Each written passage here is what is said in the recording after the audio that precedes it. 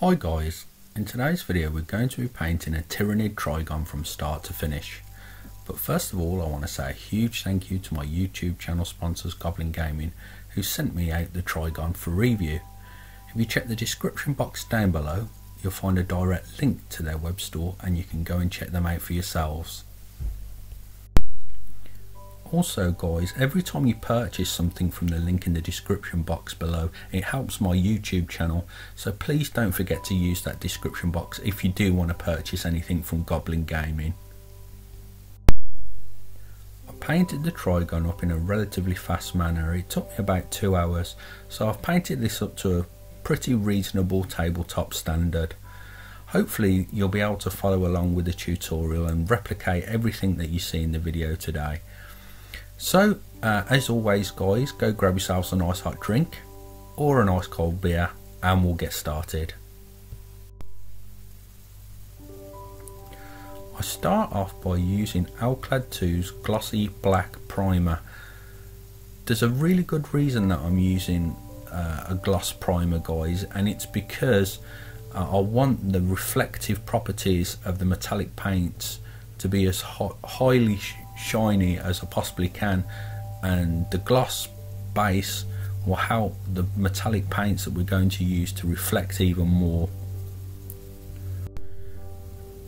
It's important to know guys that these paints are lacquer based and they're quite harmful if inhaled. I wear a mask and I've got a spray booth guys, so I'm well ventilated, so make sure you're well ventilating if you're going to use these Alclad paints.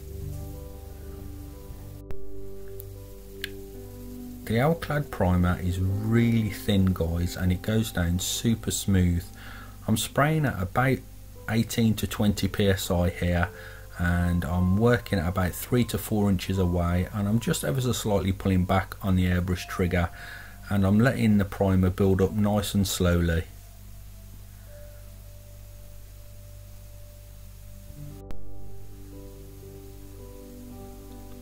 I want to take this opportunity while the miniature's being primed to say a huge thank you to all my Patreon supporters out there. I really appreciate all the support I'm getting at the moment on Patreon guys, and if you do want to support and pledge your support to me on Patreon, there'll be a link in the description box down below where you can go and check it out. And as I say guys, whether it's $1 or more, everything's appreciated, and yeah, I just want to say thank you to all my Patreon supporters. You probably can see that the gloss black primer's really starting to look really glossy and really nice guys. As I say, build it up slowly, don't let the paint run on the model.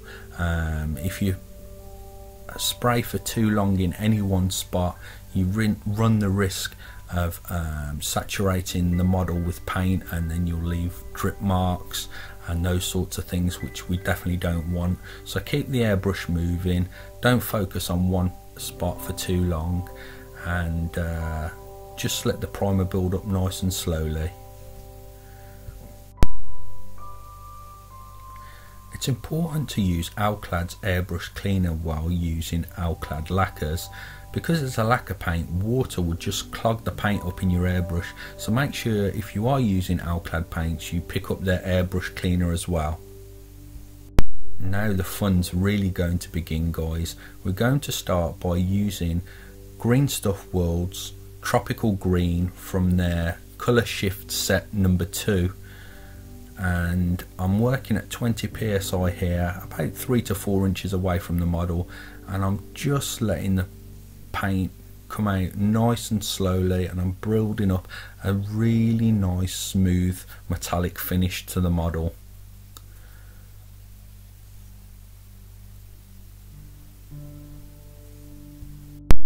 It's really important to shake the paints that you have guys to make sure they're thoroughly mixed. And this is even more important with the metallic paints, as the metallic particles separate from the medium. So make sure you give these paints an absolute thorough shaking, and they'll come out really nice when you start spraying them out your airbrush. One of my Facebook followers asked me to talk about drying times. Now the drying times for the lacquer primer is about 2 hours, so I left the primer a couple of hours before I went in with the Green Stuff World tropical green colour, and the tropical green colour was left another couple of hours before I actually did any other painting. So the actual miniature took about 2 hours to paint, but there is times between the painting where I left it to dry.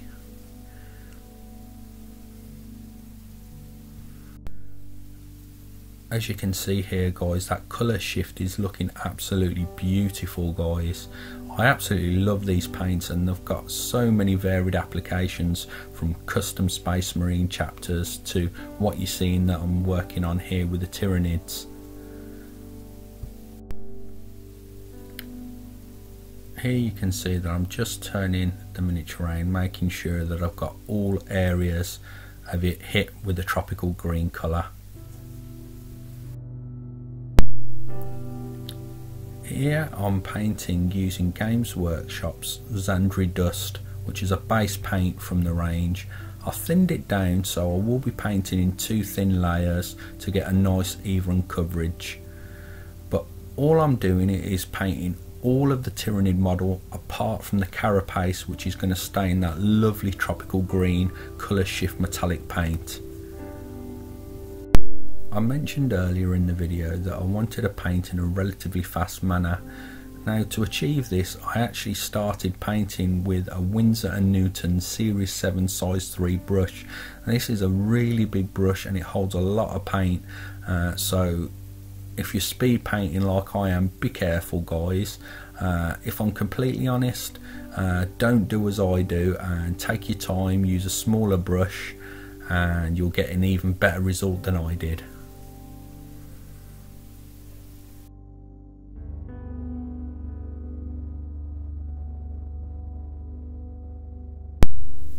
And here you can see what the Tyranid looks like with all the bone colour painted.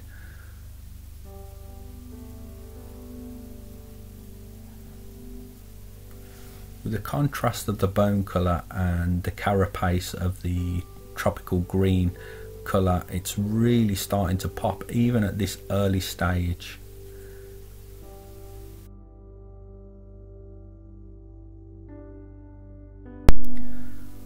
All the talons and teeth and all the sharp pokey bits, for want of a better word guys, are going to be painted with Games Workshop's base colour Corn Red.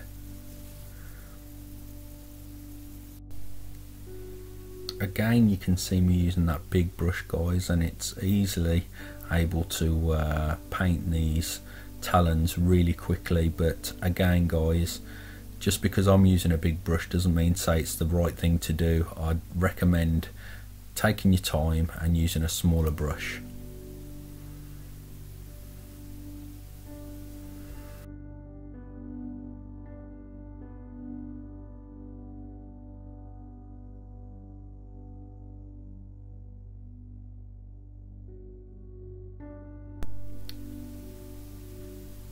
And here you can see what the Trygon looks like with all the talons painted. With just these 3 colour separations guys, the red, the bone and the metallic green, it's starting to look really nice.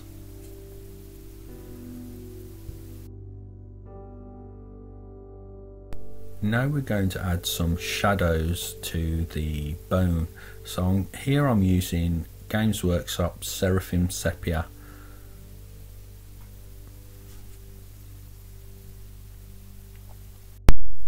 I wanted this to be a really strong effect, so I didn't dilute the Seraphim Sepia and I'll apply it neat straight out of the pot.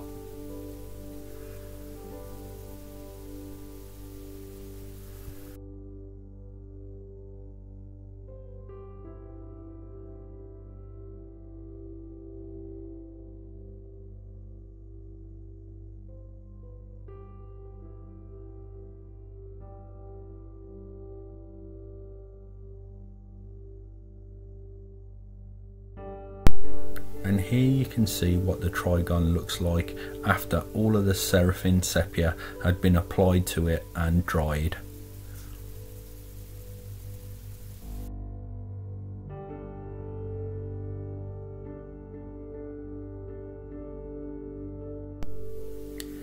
Here I'm going to start using Games Workshop layer paint of Shabti bone. I'm going to start dry brushing over all the bone areas to pick out all the top surfaces of the bone and make it pop. I could have airbrushed the Shabti bone and that would leave a really nice effect as well. But to be honest, time was of the essence and my loft is very cold and I didn't want to spend an hour or two masking off all of that carapace, so I decided to just dry brush the bone instead.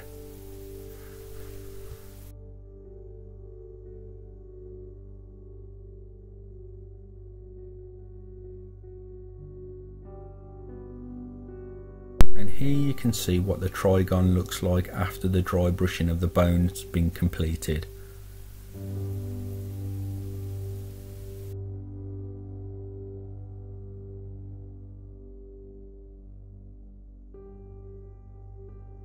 Now I'm going to airbrush some Vallejo Game Air Bloody Red.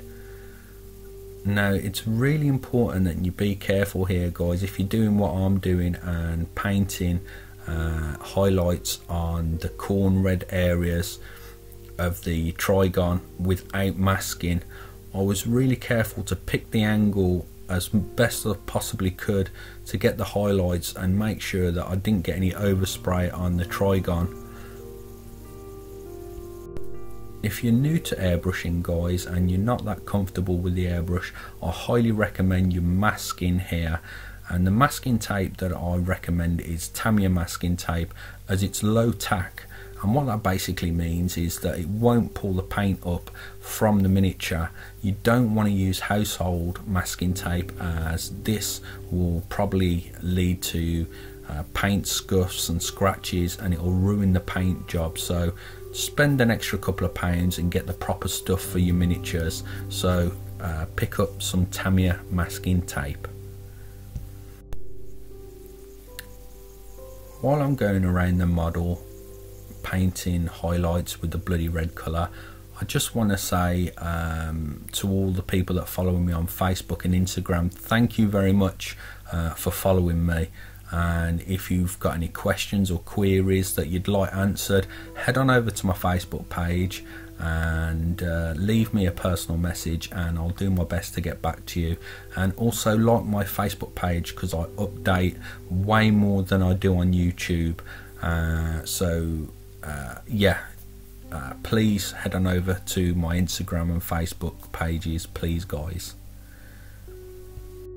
Now I'm going to add another highlight to the talons all on the Trygon, and I'm going to use Vallejo Game Air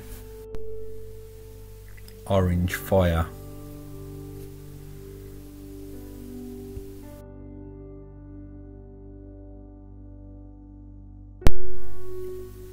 As you can see, using the orange fire, it's really making those talons start to pop now and giving a really nice cool colour transition.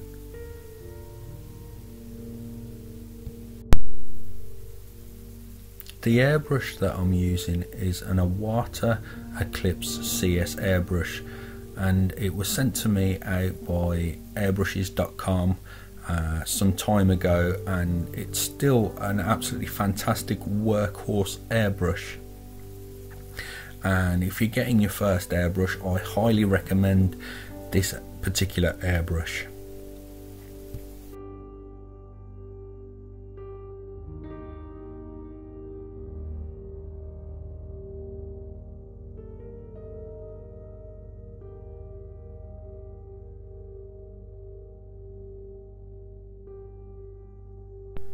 Now we're going to paint the base. I'm using Games Workshop's base paint Mornfang Brown. Now this isn't airbrush ready, so you need to thin it down.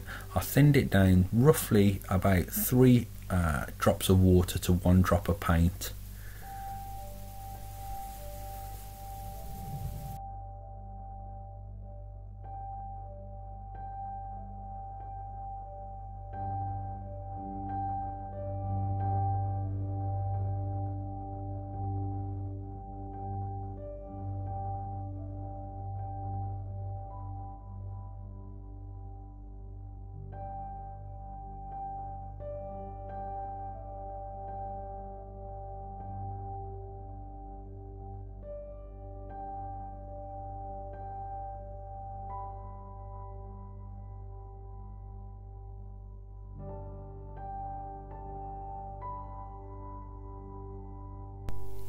After the base had thoroughly dried, I'm coming back in with Games Workshop's Agrax Earthshade.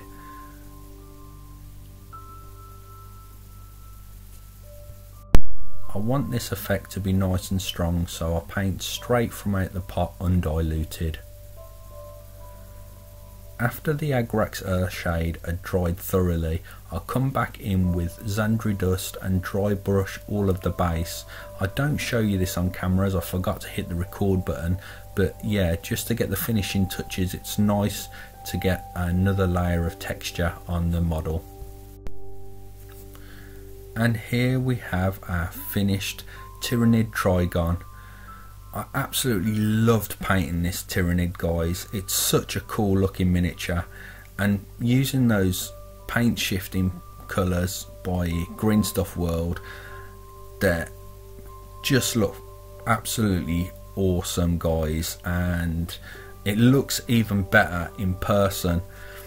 So I hope you follow along with this tutorial and you get some great results yourselves, guys. If you've enjoyed this video, guys, it means a great deal to me if you hit that like button, and if you leave a comment below. I love reading all your comments, guys, and I'll reply to as many of them as I possibly can. And lastly, thanks once again to my YouTube channel sponsors, Goblin Gaming. Don't forget to check the description box down below, and thank you very much for watching, and I'll catch you in the next video.